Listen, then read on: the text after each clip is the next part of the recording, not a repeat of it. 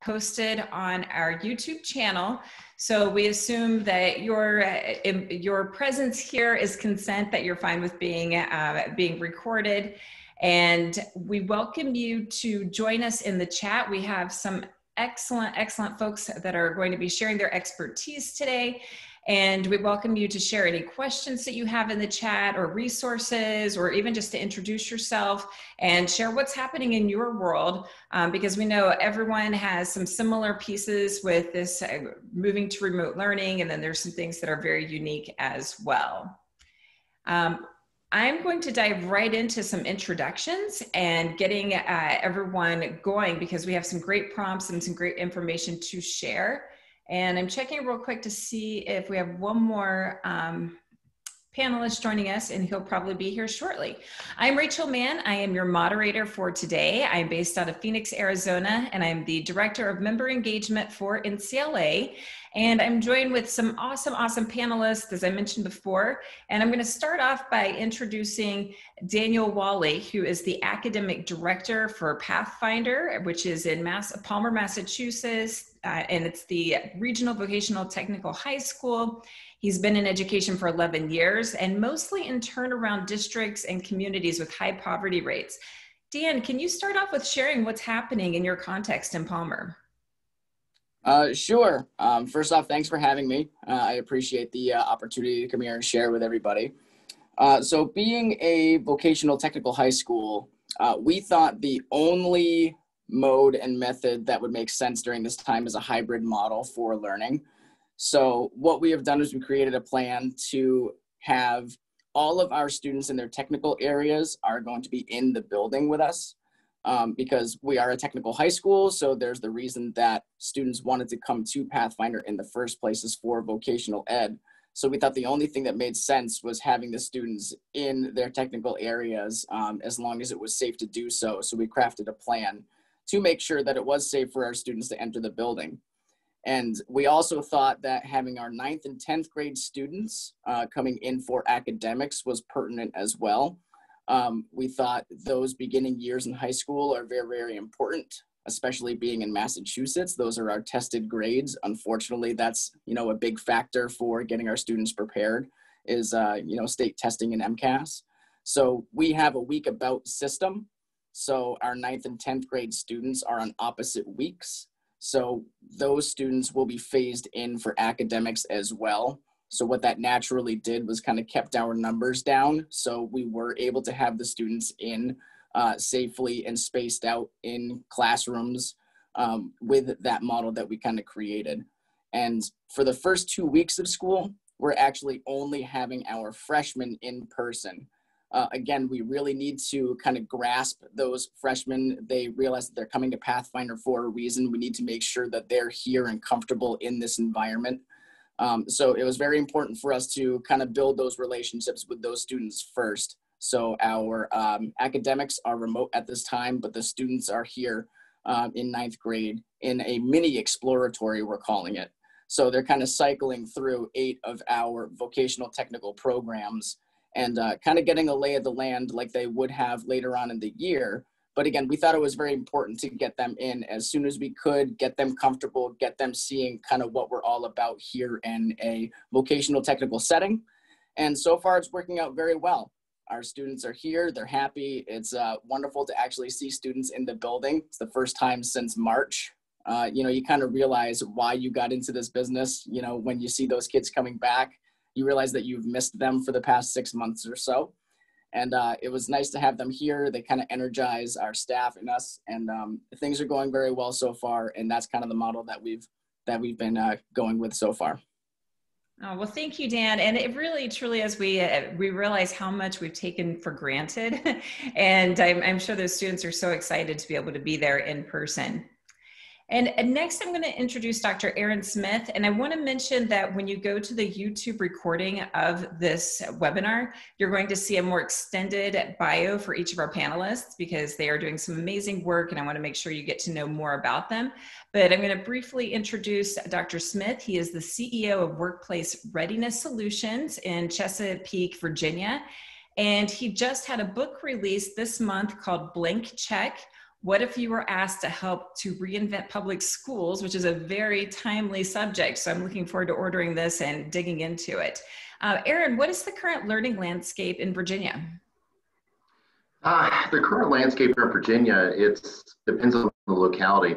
Some schools, districts are actually having a hybrid model where some of the students are coming in where they're focusing on special needs, English language. They're coming in. You have some districts that are completely this distance for the first marking period. So they're doing a close analysis almost week by week to see where everything is. So it's one of those things where right now the school district I'm in is completely hybrid, but we have, completely virtual. We have a hybrid model already set up in contingency so that when the light is turned on, we've got to go ahead to do that. All right, thank you for that, Aaron. And we have Ernie Poole, who is the Superintendent Director for Assabet Valley Regional Vocational School District. He is also in Massachusetts, but he's in Marlborough. And Ernie started his CTE journey as a vocational student in high school, which of course made me very excited. That's where I started my CTE journey as well. He was in a metal and fabrication and welding program, which really gives him a unique perspective to bring to his role as a superintendent director. He is currently working on his doctorate degree in transformational leadership. Ernie, what is the current learning landscape there in Marlborough? Sure, thank you, Rachel, and I appreciate you having me on as a panelist to join my other colleagues. So in Marlborough, very similar to what Dan had spoken about out in Palmer, Assabet has engaged in what we call a hybrid 50 model, in which 50% of our students are going to be in the building at one time. Similar to what Dan mentioned, we have our 10th and 12th graders that are together during one format, and then generally the 9th and 11th graders are opposite, and they're in academics that week. So we felt it was very important for our students who choose to come to a vocational technical education to have that hands-on component. It's not something that can be easily replicated in a remote learning setting. So therefore, we basically built our plan to make sure we exercise that opportunity to the best of our ability. So our students come in. One of the little bit of a change that we've done with our students is that one period a day during that vocational week, they do get pulled out for an academic classroom. So they do get to see their academic teachers face to face to be able to touch base and check in. But the majority of the time for academics would be remote learning. So I think for us, some of my sending districts that are not regional vocationals, but are just comprehensive academic districts, some just started this week, actually today. We've been open with a slow kind of phase in with our freshman students last week, Tuesday through Friday. So they were able to do a mini exploratory that we were able to complete in the 4 days. They saw all 17 programs. They had about an hour and a half in each, as well as some other activities to acclimate to the building and to the new protocols around COVID-19. So that's where we're at. Oh, that is such an exciting way to get into the program. We also have Kulsum Vakaria, who is an instructional coach. She works for Ed Connective, and she's based out of Irvine, California. She's been in education for 11 years, with the last 4 of those being in the role of an instructional coach. And she has extensive experience with this whole virtual side of it. So welcome, Kulsum. If you would share with us a little bit about what's happening in your world in California. Sure. Well, I can talk about with Ed Connective, we really support teachers in a lot of different states. We have people in Michigan, Maryland, Virginia, everywhere. And so we've been really adapting to the different needs of different school districts. So a lot of our time we spend working with teachers and have been giving workshops to teachers about what it looks like to be remote, what it looks like to be hybrid, and for a few teachers, what it looks like to be completely in person. So we've been really thinking about that, especially through a CTE lens for a lot of schools, and thinking about if you are in remote learning, what does that look like? What are the unique challenges to that? And what are some possible workarounds if you have no way of going back in the building? So we've been kind of wearing all of our hats this summer. Fantastic. And Will Morris, who is the founder of Ed Connective, he has been on you may remember him from being on the webinar before, for those of you who've been attending our series since we first started in March, but they're doing some great work in this and have been doing this for a long time prior to COVID-19. So definitely check out their website and their organization. All right, and finally, we have my dear friend, Susan Leon. She is a CTE Curriculum and Instructional Specialist for WestMech in Phoenix, Arizona. We've known each other for years and had the opportunity to work together at WestMech and continue to work together through our role with ACTE on the New and Related Services Division. So welcome, Susan. Can you share with us what's happening at WestMech or in Arizona in general? Thanks, Rachel. First of all, thank you all for coming to this panel. I'm honored to be with these colleagues I just met, but it's a nice panel to be on. So I do know Rachel from WestMech during her time here. We are a career and technical education school district over the West Valley of the Phoenix area. We serve about 48 high schools over 13 school districts. So our format's a little different. Our students go to their home high school to do their core classes and any other electives, and then they'll come to us for their CTE class either in the morning or afternoon. So I think, as you guys know, if you've kind of watched the news, and Arizona's a little on the back end of the pandemic as compared to like the East Coast and what's going on over there. So we've been schools over here have just not been opening. I unfortunately don't know of a school district that opened on time. Our day one, what we do over in Arizona in August. We are slowly starting to open back up, and we're seeing some of those school districts open back up. I know a few of our partner school districts opened this week or opening in the middle of the month next month. So our students really haven't been in school since March. At WestMech, what we did is we've been doing virtual learning since the beginning of August. However, we opened back up for full in-person learning about a week and a half ago. So our students have been back doing that. I know we have some other questions, so we can talk about the implementation and what we've been doing at WestMech with that piece. So that's been going on with us. Again, right now I'm serving as an instructional coach, just like my colleague on the panel. So I've been coaching through virtual learning this past month and a half, and now we're really talking about transitional items and having all the students back on campus. All right, and thanks so much, Susan. And Dan, can you share with us what were the biggest obstacles when moving to a remote environment, and how did you in your district navigate these obstacles? And we'll start with you, and then Ernie can jump in, and we'll have each of the panelists share out. Sure. So I think one of the biggest obstacles that we had was just the general unfamiliarity, especially for our vocational teachers moving to an online platform. It's very, very different trying to teach carpentry or HVAC in a remote setting versus being in person. So trying to combat that and get our teachers more familiar with using digital platforms, even just using Google Classroom and Zooms and things like that was interesting. So kind of what we did was we did a lot of homegrown PD. We had a lot of our teachers that are in the building that had more familiarity with those types of things doing professional development sessions for our own people in-house. We have a lot of expertise in the building, and everybody kind of has a hand in doing different things. So kind of keeping things here in-house was very, very helpful for our teachers, and having a teaming aspect as well. Even within the departments themselves, you always have some people that are better at things than others and learning from each other. But really, it was just about trying to replicate a hands-on experience virtually, and doing things like screencasting lessons and sending kits home for students where they can do little projects that they can follow along with the teachers was kind of a big help. And then another big obstacle was accountability.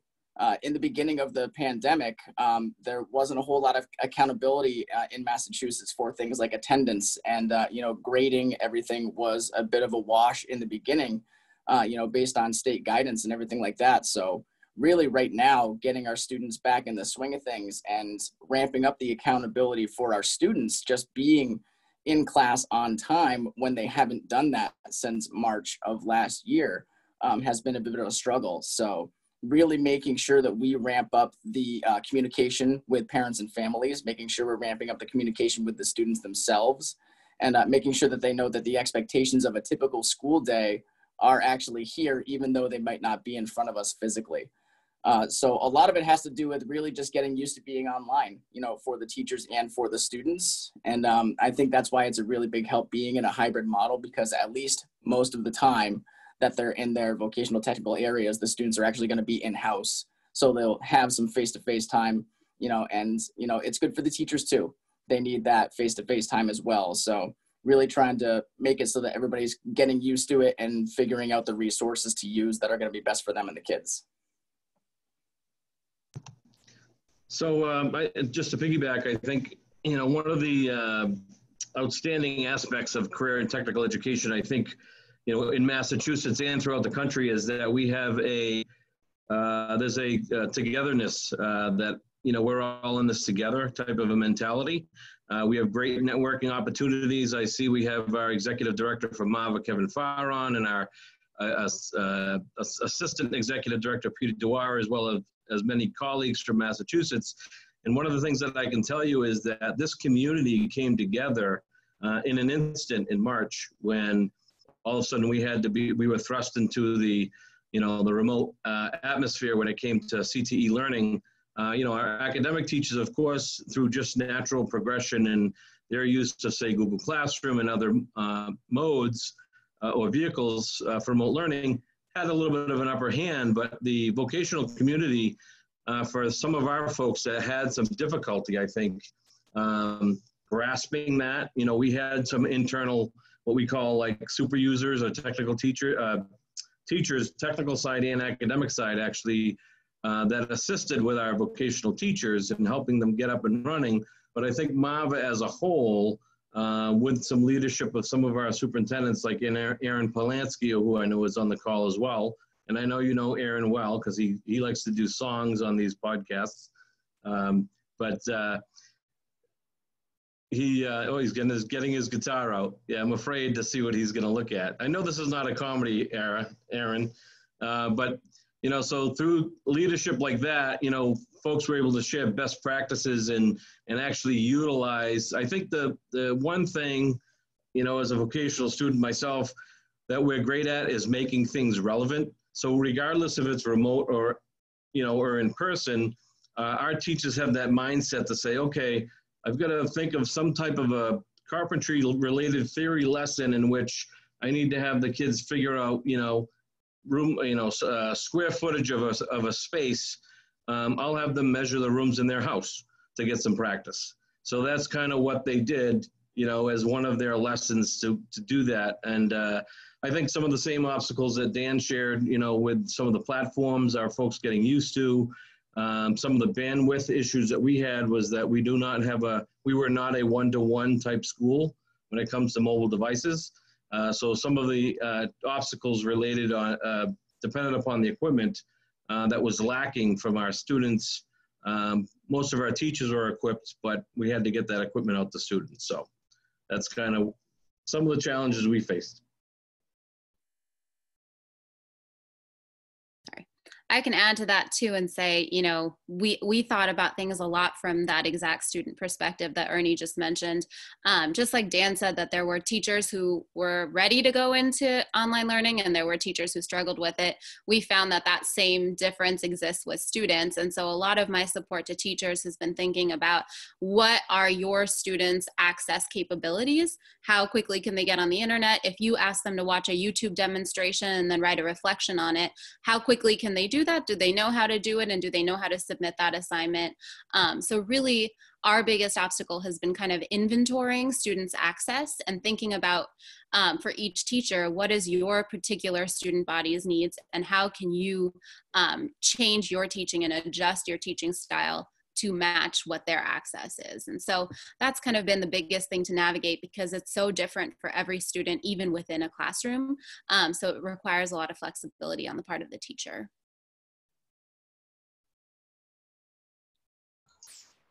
So I think one of the big struggles we had coming back in August was student engagement. Were tired of virtual learning. since they've been doing it since March. They, you know, as much as we want like human interaction, they're teenagers, they live off that. So it was hard for them not to be around peers for that long. So the struggle with just keeping the engagement and the excitement going at the 1st of August with the carrot that you guys were going to come back as soon as we can, what was a struggle for the teachers. I think going along with what the other panelists said, some of those high engagement activities that got them excited. So for example, I work with our cosmetology teachers, and one of our hairstyling campuses programs at the campus did a hair show. So the students got to pick a family member or themselves, and it was surrounding a theme. And then they had shared Google Slides where they produced a product either on themselves, or a lot of them did younger siblings, and posted those pictures around that theme on Google Slides where it was collaborative, and then they all got to vote. And those activities and things like that kept the students engaged, knowing that they were going to come back soon. The tech was always an issue that you guys have noted. I think with the teachers, we've got teachers all across the board. What we have most at Westmead is teachers that come from industry.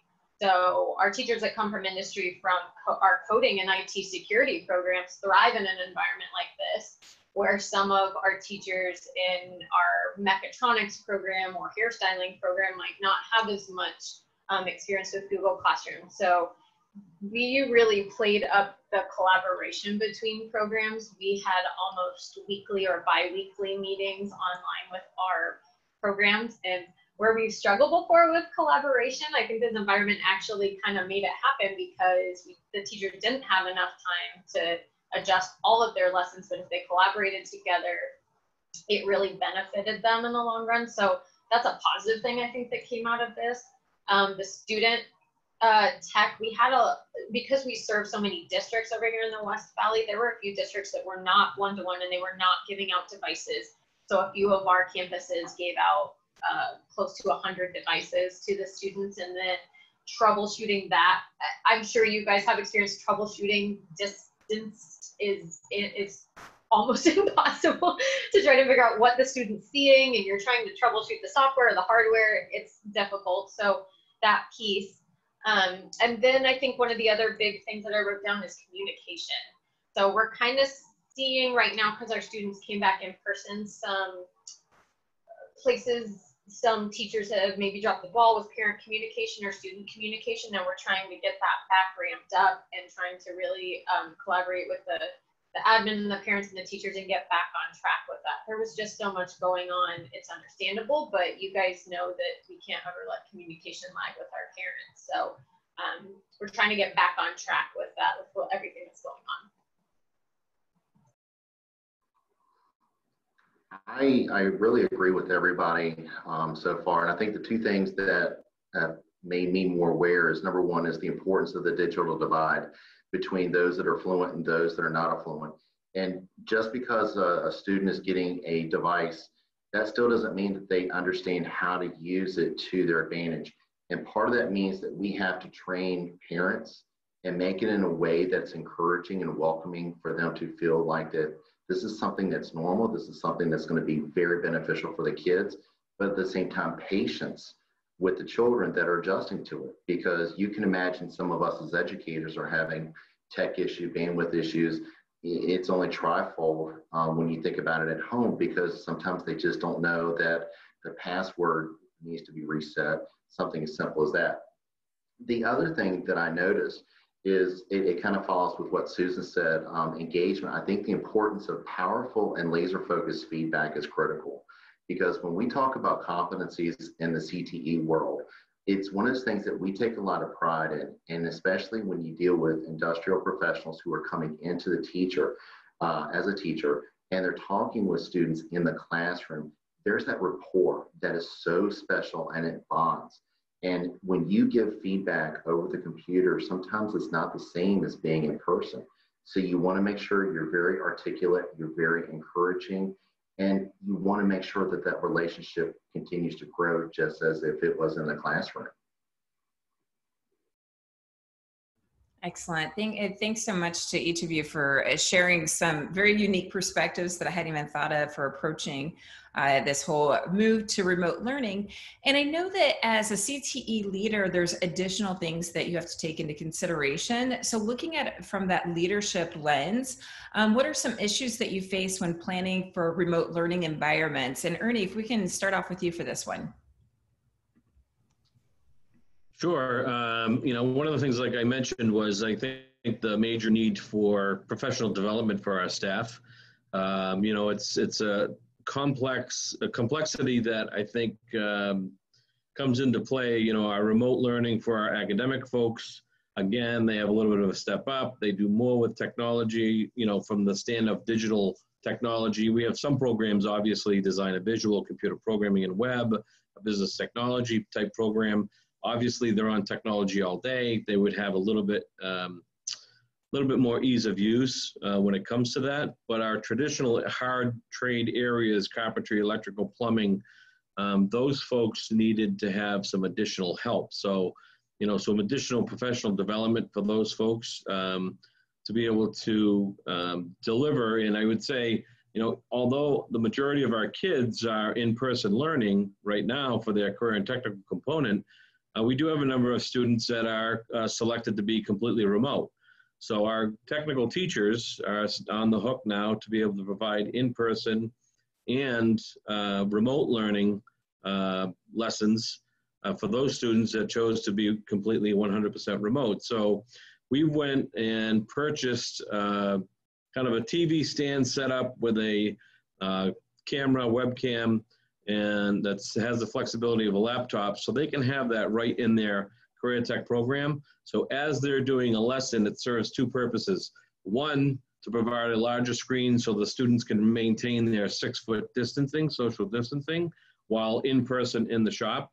But on the second piece of that, they can also potentially Zoom to the remote learning student that's at home watching that same lesson, and or potentially record it as we're recording this podcast, that so that way they have it in a library that they can assign to a student maybe at a later point in time. We did, as many did, we kind of scrambled to go with folks got on Zoom, they looked at GoToMeeting, right? They went with Google Classroom. We happen to be a Google Classroom type school district. So we actually narrowed our focus back to Google Meet. Number one, I think it helped reduce some of the potential Zoom bombing issues that folks were experiencing. And it was a single platform, so teachers didn't have to feel that they needed to understand multiple platforms, and they could get really become educated and get experience at one major platform. And they've used it for other activities, maybe not to the extent as, like I said, the academic folks, but really professional development, getting the kids on one platform that's associated with our student learning system. I think that helped prepare our teachers to be in a much better place to get this school year started than when we kind of got pushed into it back in March. Yeah, I would add to that, thinking one big obstacle is really particular to CTE is sort of thinking about what Aaron said about the digital divide also really applies to kind of an equipment divide. So for example, I was working with a culinary teacher who, asked her students to do an assignment, and she had a diverse group of students, and there was a set of students who had no problem getting the ingredients and having them do this over the spring, but another group of students who couldn't manage to get those ingredients. And so really thinking through equity and how do different students have access to the materials that are sometimes so necessary for CTE education. So, with the instance of that teacher, it really boiled down to getting additional funding for particular students to have kits dropped off to their home that had materials for certain assignments that they were due at home. So it was really thinking about this and how do we bridge that gap for certain students and when we don't have to for another group. So I think that's a particular challenge for CTE education. The two things that kind of come to mind when I think about this question is our professional development and then like the hands-on learning piece. So the professional development, at least in our district, we have an entire professional development department that focuses on providing quality PDs to anybody in the state can take them. We focus on our internal teachers and our member districts, but anybody in the state could take them. Our PD department is fantastic in really adjusting to the environment. We have typically in the past done all-day PDs where they get a substitute and they come for 8 hours. Instead, we've done little hour tech seminars from like hours of 9 to 10 or 10 to 11. Those all-day ones that are 8 hours, they've adjusted to 4 2-hour blocks every day when our member districts and teachers typically don't have students. So that's worked out really well. And in a virtual environment, some more people can go than getting a sub in their district and taking a whole day off. So that has been a really good adjustment, I think, for professional development. The other thing is hands-on. So when you asked me this question with the transition, like basically our department, I'm in the curriculum instruction department, sat down in July and broke down the CTE delivery model. And we kind of took champions for each one to break those pieces down. The hands-on piece was something I don't think we ever really got clear on until the students came back.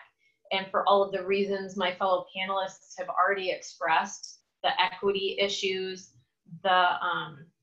we wouldn't want them to do hands-on in precision machining or working on a car or cutting somebody's hair without the proper guidance or tools that they don't have at home.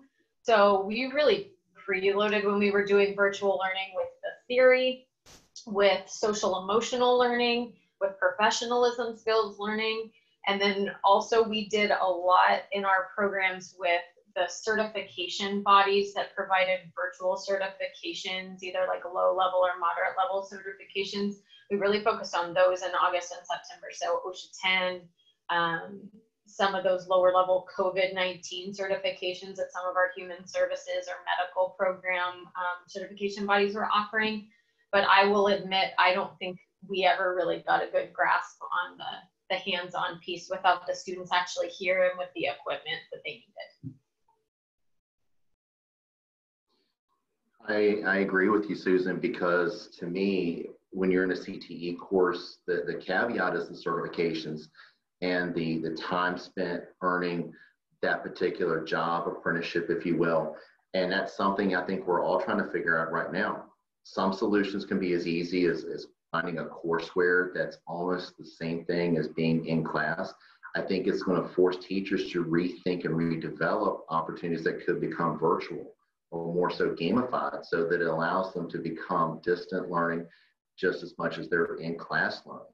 You know, I think we're all bound by our imagination, and we have to stay focused on trying to drive instruction to that next level of learning, which taps into their learning styles while resonating into a way of making sure that it ties in with the competencies and the passing of the certification.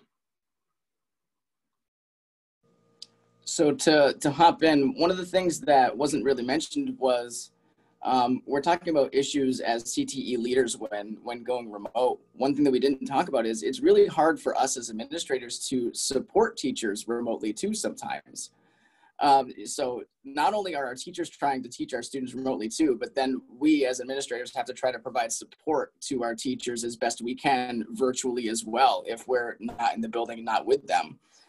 So again, improving communication is one of those things that is very, very pertinent when trying to handle a situation like this. And not only that, it's trying to plan for every little contingency that might happen when going to a remote setting. There's a lot of different things that might happen. So it's very, very difficult to make a plan that is going to benefit everybody at every point in time. So trying to do our best to create a plan that affects the masses and is going to work for everybody. So we have to have our students that are on IEPs come into the building, give them that option. So when we give those students that option, that creates logistical issues because those students have to be with staff. They have to be somewhere physically in the building that you might not have been preparing for in your original plan. So there's just all these different things in these different scenarios that you have to try to plan for as a leader. And not only that, providing support for your people, especially those that might not be used to delivering content in this way. So you're almost providing tech support as well as academic support, as well as just content support. And it adds a little bit of a load to us as leaders too. And, trying to do the best that we can to make it so that everybody is successful is difficult at this time. It's a huge job. I can't even imagine. And I'm going to combine the next two questions because they have some similar components. But for those of you who have gone back to in-person instruction, what has that transition looked like? And also, are you continuing to plan for a scenario of returning to remote and distance learning or hybrid models, having those plans 10, 11, 12 as we're thinking about this future? And Kulsum, if you can start with us for this one. Yeah, sure. So for teachers that I've seen that have gone to in-person learning, it of course looks very different than it ever did. And I think especially in terms of something teachers have to navigate is student collaboration. Like, how much do you have students working together on something? And teachers have had to be very creative, right? So just in setting up stations so that only a limited number of students are at each station. Or I've had a teacher who's done like gallery walks where as students are working on something, they leave Post-it notes right at the station giving their peers feedback, because it's not easy to kind of get close and chat and have that communication. So I think a lot of what we've been seeing is how do teachers navigate students working together when they are in person, and how do they really get them to still feel like they're building relationships with their classmates and working together with their classmates when they have to stay 6 feet apart and stay masked, etc.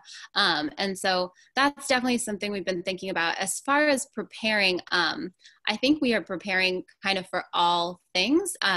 A lot of people who are going back in person, just like Ernest mentioned, are still videotaping and still having students do a lot of their work and submissions like through video or through some sort of online format, so that if some sort of transition needs to be made, it should be less tumultuous than it was in the spring when that transition needed to be made. So I think everyone's kind of operating like one foot out the door in case they need to be, right? So this is an interesting question for me because our students have been back for a week and a half right now. So I would say it's kind of twofold. What I'm thinking of is logistically when our students came back, how does that look? What we've been doing, I think every department has had to really grab a hold of what logistically that looks like. Our IT department, us, curriculum and instruction department, our administration teams on each campus have really felt the brunt of logistically what do the students getting back on campus, so what does it look like? They've been doing a couple things, but a lot is staggered start times for every program, so the students are coming on differently on the campus at different times. I know one of our campuses, the students have to wait in their car until they see their teacher at the door. Then they have to mask up and they go straight to that door. Unfortunately, they don't get to take breaks in our break areas with our nice snack machines. They just have to stay in their class. They need to bring their own food. I know another campus is your masks need to be on the second you leave your car all the way to the classroom. What we are really encouraging as district leadership and with our teachers is we really rely on our teachers to be the industry experts, because most of our teachers come from industry and then the teaching aspect is new to them. We are really relying on them to know what's going on in their industries right now and what those protocols are, and that we're trying to mirror that. So I work with our esthetician department, and if anybody knows what esthetician is, you're really close to each other's faces. So we've had to really wrap our brains around how does that look. So we're really following what industry is doing right now, which is the client, but we're not taking models right now. We're not taking anybody on our campuses from off campus, but the student that's acting as the client does take their mask off and they are laying on the table for a certain amount of time. And then the esthetician is wearing a mask and a face shield. We're not using blankets. We're not using steam machines. We're not using any kind of fans that move any air around. So we're just recreating what's happening in industry right now. I think the second piece of that is curriculum. Since our students haven't been here since March, it's almost, I don't want to say our curriculum stopped, but the hands-on almost stopped. So really assessing where our students are when they came back.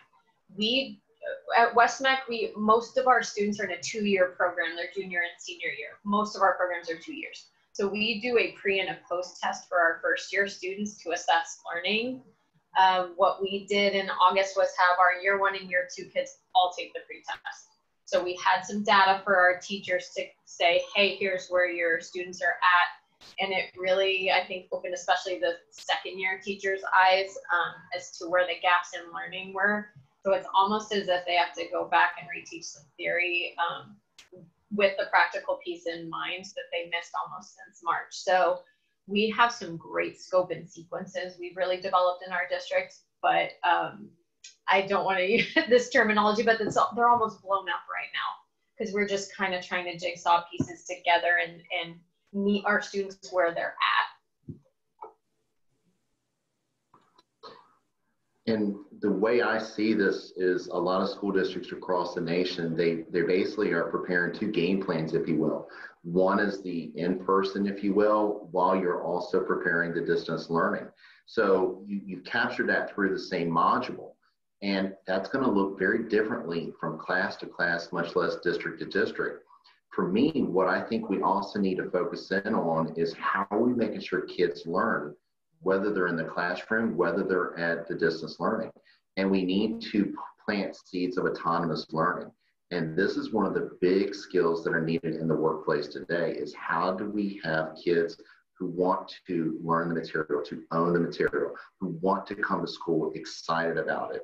And as we are refining and adjusting our curriculums, I think we also have to keep that at our forefront as making sure that, you know, there's not going to be a disconnect, if you will, between the kids who love being at school and doing a great job with the hands-on stuff and those that are not doing well at home, catching up on a little research, a little note-taking, if you want, things like that.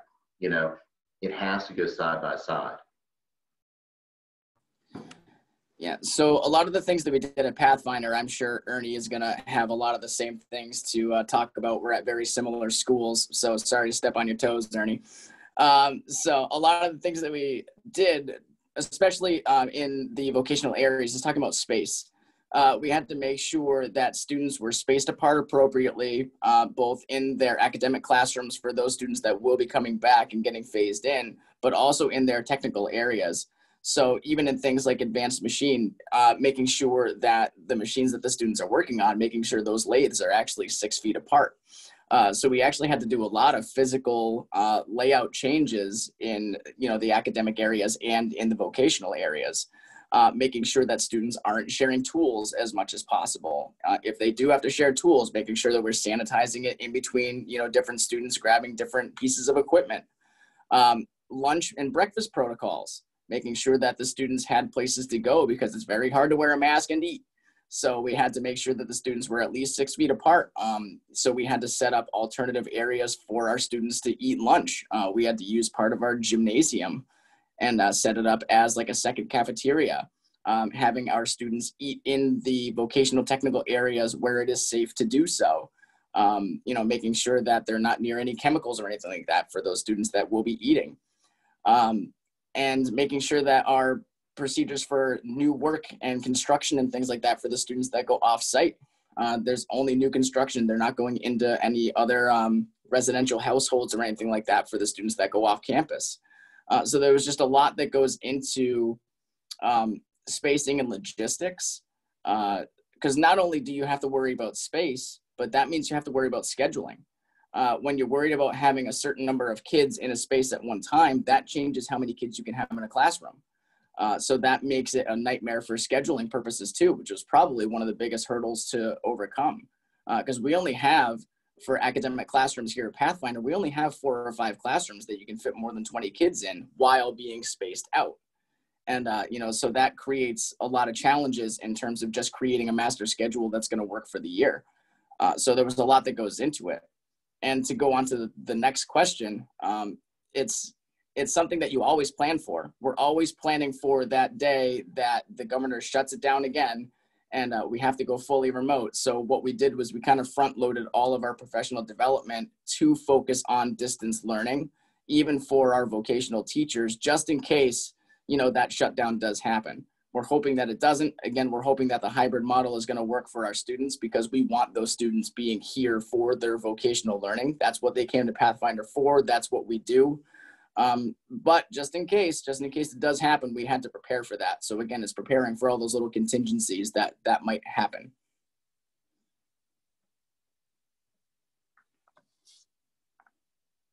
Sorry, I missed the mute button. Yeah, so a lot of the things that Dan mentioned, same thing, same aspects that face Assabet. I will say, you know, we have a bunch of rock stars in our staff and faculty that have rose to the occasion. I think, you know, some of the planning logistical type situations thinking about too is, which Dan didn't mention, but it's, you know, we're also trying to keep our kids in smaller cohorts. So if they are going to be working together, they're working in those smaller cohorts. As I mentioned at the beginning of this session, that we're pulling our students one period a day to go and do an academic class. So we have a cohort of about 90 kids that are in that cohort. No larger, the groups are no larger than 15, 18 in size, that they'll actually be within that 90 student cohort. But that whole cohort goes to lunch the same time. They're from the same career and technical programs each time that they leave to go to their academic area. So yeah, it's been a challenge. And I think in math, just to give you a flavor for Massachusetts, we had to create three plans, an in-person, a hybrid, and an 100% remote. I know for Assabet, we did 3 different hybrid type programs that we looked at just to see what would best fit our needs.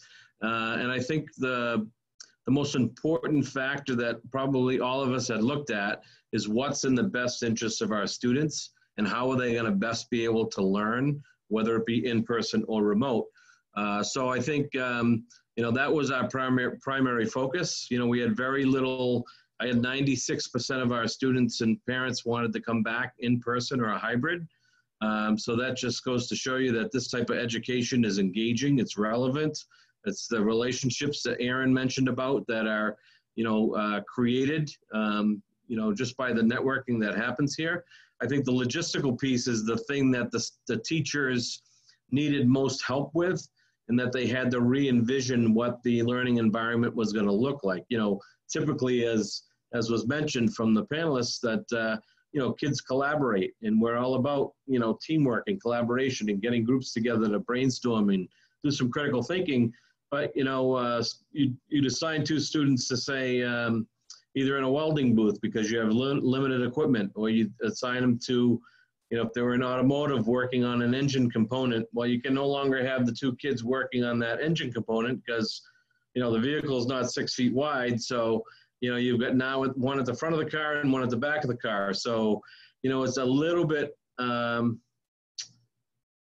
larger perspective that you have to take a look at. And I think once we all go back to our normal school year, it's gonna feel like a part-time job because you just literally 24/7, you know, your thinking cap is on to be ready for the next possible change, challenge, obstacle, shoot a drop for you to be able to flip the switch and go completely remote.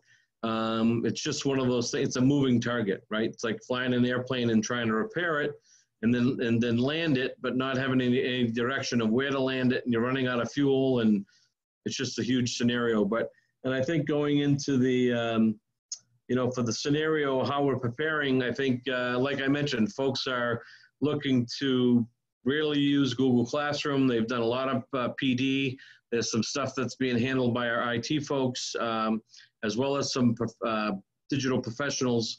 We tried to identify our kind of super users that are, you know, what we call digital leads that potentially can help the rest of our staff if they're not as fluent in the technology, just to get themselves up to speed. And I think it's really about doing some creativity. One of the things that I'd like to just mention real quick, when we came back, when we finally ended in June, you know, one of the things I know that wasn't mentioned on the list of questions, but it's important, is the whole focus of career and tech ed was the whole credentialing piece, right? Is industry certifications and those. So many of the students didn't have the opportunity to get those maybe in place by the end of the school year. I just want to give a good shout out to our program advisory committee members and our teachers who had some creative ideas in which our program advisory folks, you know, in industry, and as we mentioned, our folks are from industry and they're our experts, but our program advisory folks opened up their own buildings in corporations and businesses to allow our students to potentially go in and take a welding test when the state hadn't opened up the school again to have the students be able to come back in. They opened it up, they had their protocols in place, and that was a huge help. Some of the cosmetology salons, they were able to open, have our students get their final, you know, mock trials in to be able to go take the state tests. So I think we rely on a larger group of individuals than just our school community, but also our business and industry, and of course our state folks as well. And any extra support from the state and federal government for funding is very appreciated. Well, I am going to be adding some questions for our podcast that we're recording next week together to dig in a little bit deeper into that, because that is, I'm glad you brought that up. That is such a big issue that we've heard over and over again, is how do we get those seat hours in, and that credentialing piece and those partnerships are truly key. And you were also talking some about the digital side of it. So our next question is, what's a digital tool that each of you recommend to the folks who are listening? We know that there's so much out there, and sometimes that can be overwhelming. So what's something that you feel is just a game changer that has made an impact for you or for your teachers or students that you would like to share? And Aaron, can you kick off this question for us? I can. And one of the things that actually came to my mind was when I saw my daughter playing with it. She's a big Minecraft fan. And I say this because so many kids across the world love Minecraft. But if you put an educational spin on it, I think you're really going to get a lot of bang for the buck. And for an example, if I'm using architecture and I want to go over a certain aspect or competency within the architecture, I would have the students develop that based upon the criteria and really evaluate it based upon a rubric where we would do like a Zoom share screen and have some great discussions from that. I think another great tool that people could use that probably hadn't thought about it is TikTok. And even though it's a 1-minute video, it's an opportunity for kids to reflect and share and burn some energy. And that's really one of the greatest ways that you find out how kids learn or what they didn't learn as a result of them sharing that information with you. So if I'm a cosmetologist and I want to learn how to put on foundation, then I would have them describe it as they're actually walking through it with a mannequin or with a peer, little sister, little brother. And I just think there's just great opportunities here that we can make learning fun again, which makes everybody win. So one of my favorites and one of the favorites of the staff here at Pathfinder is Edpuzzle. I'm not sure if anybody has used Edpuzzle before. So with Edpuzzle, you can actually build in formative assessments into videos that you can kind of get from the internet. So even our vocational technical teachers can find a video on some type of project that they're doing with their kids and build in formative assessments right into even that demonstration video for something in a vocational setting versus just strictly academic. Also something Pear Deck, our students like Pear Deck, our teachers like Pear Deck, things like Mentimeter. I mean, there's a ton of things that you can find. Mentimeter is good for polling your students and doing those quick formative checks. A lot of the things that we're looking at are things to make sure that checking for understanding is happening still virtually. It's one of the biggest things that you can do during a lesson is checking for understanding constantly with the students. So any of these types of virtual tools or digital tools that you can build in formative assessments into your lesson versus just having a student do a reading, answer questions afterwards, post a reading, do questions afterwards, making things a little more interactive. And like I said, there's a lot of tools out there. Pear Deck is one of the good ones, like I said, for building those formatives into PowerPoints and Google Slides. It integrates into Google Slides and everything. Camtasia or Screencastify is great, so you can record lessons and you know, send those lessons out to students so you can actually screencast what you're doing, you know, with projects that you're doing in a vocational setting as well as academic. There's a lot of the old school Khan Academy and things like that too. Everybody knows about, but I'll let the others on the panel kind of give some. You know, there's a lot that you can list off.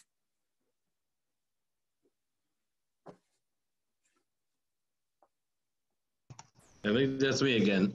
So Dan took my thunder. I was going to say Screencast-O-Matic, which is similar to a throw off of Screencastify, which, you know, a student could be doing a PowerPoint or something off a Google Doc, and then they can either record themselves either in the corner or just have their voiceover while they're explaining what's happening on the screen. I think, you know, even though it's free Google Docs, I think, or Google Classroom, that whole suite is something that I think students are learning to embrace a little bit better. I think, you know, it's a little bit, there's a huge transition, especially, I don't know how it is with my colleagues across the country, but in career tech ed, we have, you know, our special populations, we tend to have anywhere between a 29 and 34% percentage of our students that are requiring special needs assistance. And you know, some of the normal digital tools like a Google Classroom and such, or sharing Google Docs, you know, some of the skill sets that they may have may need additional assistance, but Google seems to be working pretty well in which they can be sharing ideas. You can have one document up. They can be doing a group type of assignment or work. It takes a little bit longer. Of course, you have some translator that's in there as well for those folks that are having EL issues, but you know, I mean, for short, quick communications, we use an app called the Remind app for teachers to stay in touch. It's a one-way type of communication. You know, I think it's really important to engage the students in the technology that they're used to. And it's not always a computer, but it has to be their, you know, mobile device. And, you know, some teachers do a better job at that than others, but, you know, it's something that I think we're all going to now need to take a really good look at to potentially see what we normally would have banned in the classroom, you know, can be actually embraced and utilized to benefit student learning. I'll add to this list one that I've discovered this year, which is VoiceThread. And the reason I really like VoiceThread is because it uses video, but we were talking about giving really precise feedback. It really allows you to make verbal comments on particular parts of a student's video. So if they videotape themselves doing something remotely, you can say at 20 seconds, give them a little bit of a comment on what they did. You can also allow students to comment on each other's videos. And so one thing that's really nice about that is it really creates interaction amongst students who are learning remotely. It uses video platforms, but allows you to communicate about precise parts in the video, which I think is very helpful for students. So I'll give that little plug to VoiceThread because I think that's a really good tool.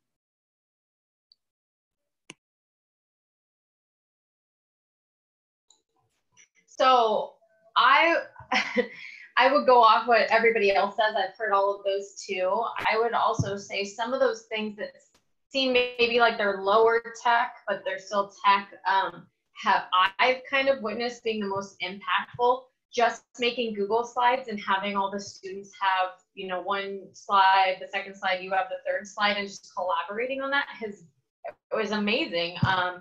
Just using Jamboard, because we use Google here, just to collaborate and kind of, they can use sticky notes and lines and things, has really worked out for one of my teachers. And then one of my other programs did their CTSO officer elections using Flipgrid. So they all had to make a Flipgrid, and they had to make a Google slide and embed their Flipgrid URL. And then off that entire Google slide presentation, all the students could watch, and then they voted on a Google form. So it might seem simplistic, but it really worked off and it went off well because I think of everything the panelists mentioned, it encouraged the most collaboration. I'm also going to share in the chat, I wish I could take credit for this, but we have a curriculum consortium around the state of Arizona, and they made an amazing digital tool PDF that aligned with what active participation strategy you want to use and what digital tool corresponds with that. So I'll put it in the chat right now. Awesome. Thank you so much. And this hour has gone by so fast. There were additional prompts, but we are going to save those for another time. Thank you to each of you for being a panelist today and for sharing so much richness and goodness that folks are going to be able to implement. And thanks for our participants for joining us. If you are interested in being on a future webinar or on our podcast, please email me at info@ncla-cte.org and enjoy the rest of your day.